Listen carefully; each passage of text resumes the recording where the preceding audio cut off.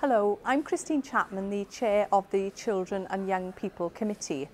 Our committee has been looking at the implementation of the Welsh Government's Learning and Skills measure, which was introduced in 2009 to give 14 to 19-year-olds more choices on the courses they can do.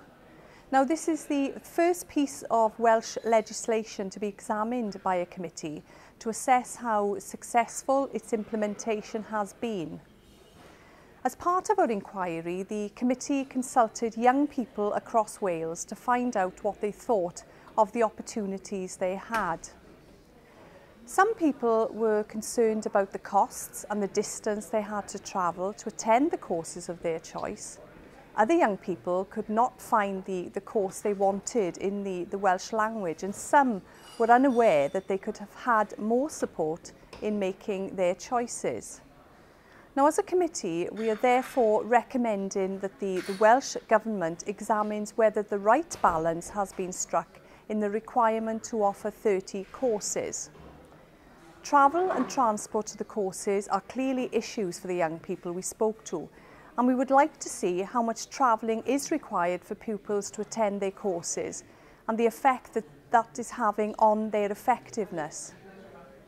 We were also concerned that not all young people and their parents or guardians were able to access full, open and impartial advice on the learning opportunities and choice of courses available in their area. And we have asked the Welsh Government to issue guidance requiring all schools and colleges to produce a joint prospectus containing that impartial advice. The committee welcomes any new developments that tackle gender stereotypes and that provide opportunities for girls and boys to choose a wider range of vocational and academic courses. It's also important that the Welsh Government now reviews the impact of the measure's implementation, particularly with regards to Welsh medium and bilingual education. We have now published our report that contains 10 recommendations and look forward to receiving the government's response.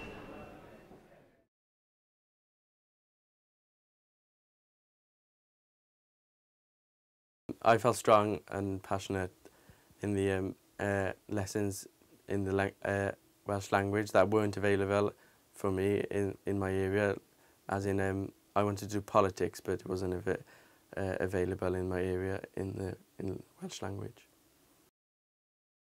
Someone from the Earth came in to talk about it, and we went through the questions we had to ask. So that helped us because we knew what was going to come up, so we could prepare. I helped them because in the report it shows that they put the Welsh language option, they thought strong over that, and I said so about my chance I can have took in politics in the Welsh language.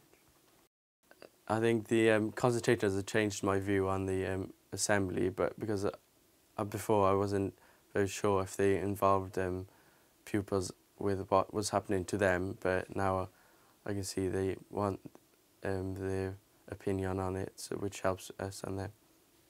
The National Assembly for Wales is the democratically elected body that represents the interests of Wales and its people, makes laws for Wales and holds the Welsh Government to account. For more information and to find out who represents you, go to assemblywales.org or follow us on Facebook and Twitter.